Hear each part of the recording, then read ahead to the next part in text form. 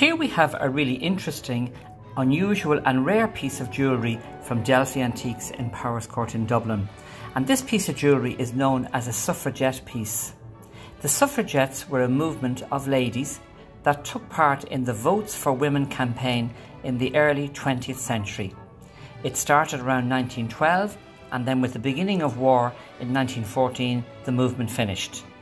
So the pieces of jewellery were made at the time to celebrate women and celebrate what they were looking for.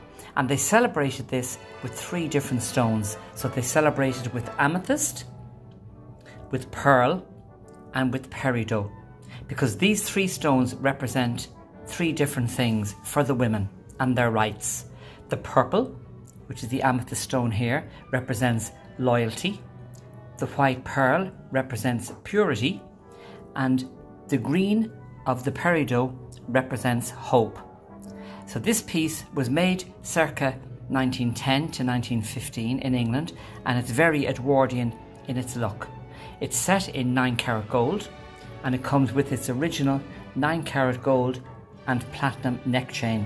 And to get the 2 pieces together is very, very unusual.